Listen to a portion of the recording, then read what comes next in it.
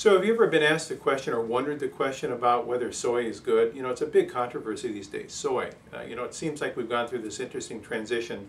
In the 60s, soy was kind of like an un-American food for some reason, and we had a kind of a xenophobia about soy. Then it started to rise in its popularity as we understood all the health benefits to the heart and to the blood vessels and to the brain and to the bones. So soy became a big topic of positive news.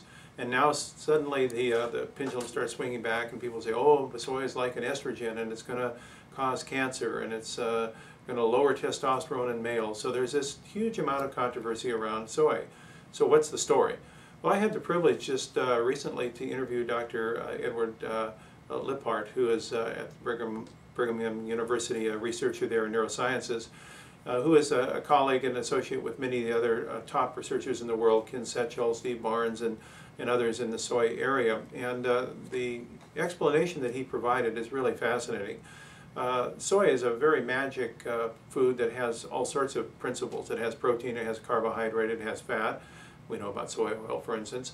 But it also has a rich array of probably hundreds, if not thousands, of these phytochemicals. Some of these are called soy isoflavones, like genistein and didzine. Others are metabolites of those that have names like equal. And these compounds that are present in soy have a remarkable effect in modulating function. They're not like drugs, and in fact, as Dr. Adlerkreutz, the person who coined the term phytoestrogens some 25 years ago, said, I wish I wouldn't have called these estrogens because it implies they have like 17-beta estradiol activity. They're really modulators of activity of estrogen and other hormones. They influence both estrogen receptor alpha and estrogen receptor beta. They modulate signals in different cells and different tissues in different ways. They're not drugs, they're intracellular signal communicators. They modulate function.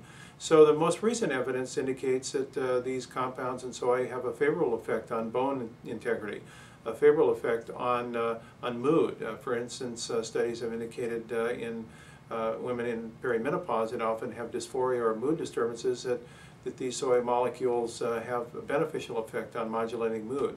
We know it has a positive effect on prostate health in males. It has these molecules have a positive effect on wound healing and on skin integrity. They have a positive effect on the vasculature as it relates to heart function and vascular endothelial function. So we have to put everything in kind of context, and too much of anything is going to be dangerous, even air and water. You can get too much of it and it becomes toxic. So in the case of soy, it's in moderation. It's the appropriate type of soy.